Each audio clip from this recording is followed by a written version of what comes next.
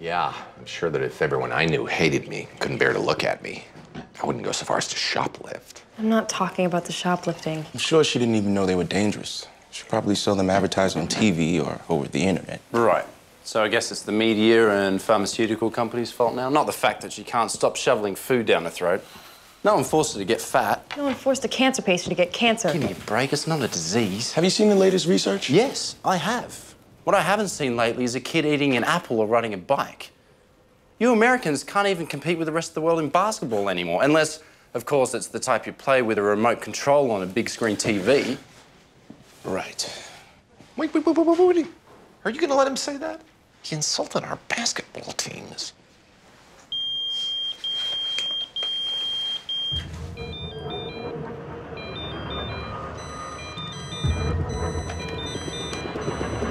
Oh my gosh!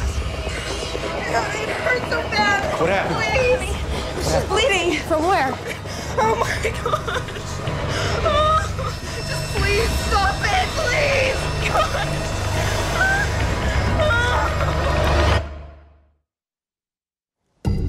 Diet pills don't cause skin necrosis. Could be something related to the pills. Or not. Or both. Diet pills brought her to us. We gave her the sores. You think she got a staph infection from something here? I'm not saying the hospital gave the sores. I'm saying we did by treating her. Warfarin-induced skin necrosis. Highly unlikely. We started her on heparin before the warfarin. Who gave her the heparin? I did warfarin, she did heparin.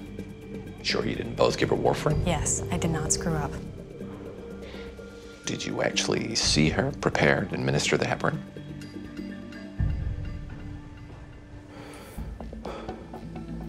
Enough said. You were standing right there. I was preparing my own dose. Yeah, right. There's got to be some other cause. None that I can think of. Let's fix the mistake. Give her unfractionated IV heparin and low molecular weight heparin by subcutaneous injection, stat.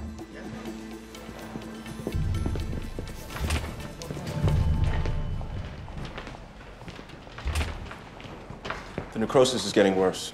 Maybe because we're treating her for the wrong thing. Have you found the right thing? No. Then we continue the treatment. Hope it's just taking longer than it should. At this point, it doesn't matter what caused the necrosis. Or who. If we don't stop it from spreading, it'll kill her before the end of the day. What else can we do? Get rid of it. Remove the dying flesh before it penetrates the abdominal wall. Do it. There's still a chance the heparin treatment could start to take effect. We're gonna wait as long as we can. But if there's no change in the next few hours, we're gonna have to treat the symptoms directly. So you can get rid of the sores? Through surgery. Technically, it's an amputation. Amputation? But the sores are... Warfarin-induced necrosis attacks fatty tissue, mainly in the breasts. Wait. Are you talking about cutting off my daughter's breasts? She's 10 years old. A radical mastectomy may be her only chance for survival. I'm sorry. I'm gonna have to ask you to sign this.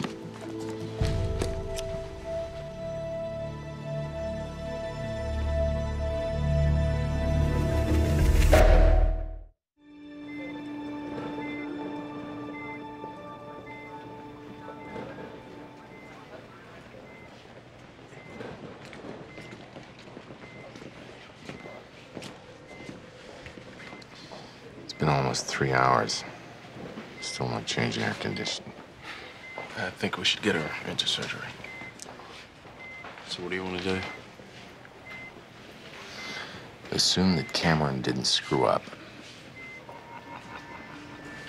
What if it's not the warfarin? It has to be. The sores presented right after we administered Right. No, let's just say it's not. Come on, what do you got? Can I have a second to think? No, there's no time to think. Just say the first thing that comes into your head. She's fat. Enough already, okay? We got it. You hate fat people. That's not what I meant. We already considered obesity as a cause. So did all our other doctors. No, I mean, what if it's not a cause? What if it's a symptom? Okay, so what could cause obesity and skin necrosis? Listen, I don't care if it makes sense. Just give me something. Ulcers secondary to vasculitis. No, that's just sores, not obesity. Pyoderma gangrenosum. More sores. Okay, let's look at it from the other side. What has obesity as a symptom? Hypothyroidism? Genetics are more likely. Her mom's heavy too. She's not just heavy. She's tall. You have any history on the dad? Yeah. 6'1". Kid's short. Got stunted growth, high blood pressure, blood clots, obesity. It's Cushing's. No.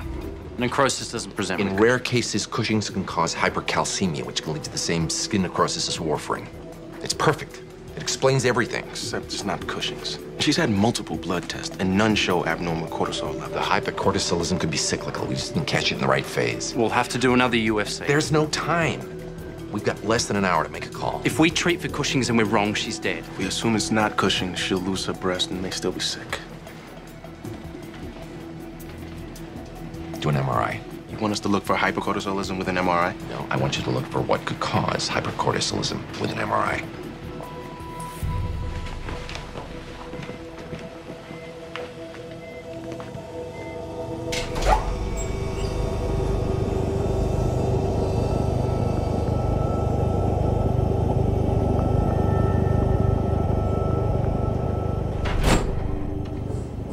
Nothing on the adrenals. I heard Cameron went home. She's sick. Go back to the pituitary views. She seemed okay. Think she's got another reason for leaving? I hope so. Wait, stop. There. What's that? A tumor. It's Cushing's. The tumor causes Cushing's. Cushing's messes with hormone production. Hormones control everything. Growth, weight. Can you fix it? She'll need surgery to remove the tumor. Once it's gone, everything will get normal very fast. No mastectomy? No. Thank God. The surgery is dangerous. The pituitary is located between the cavernous sinuses, basically right between the eyes. The area contains the nerves that control eye movement and the major arteries that feed the brain. Oh, my God. The surgeon will approach the gland transphonoidally. An incision will be made under the lip through which he'll insert a fiber optic microscope.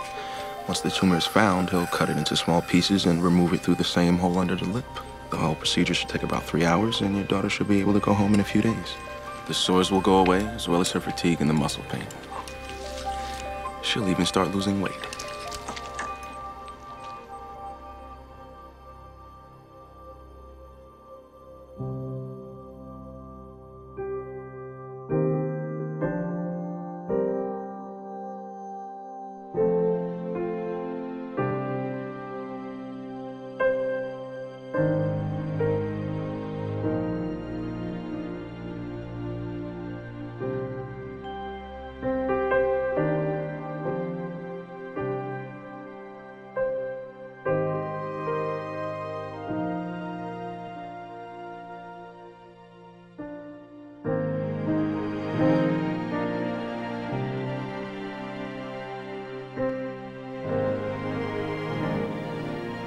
Jessica.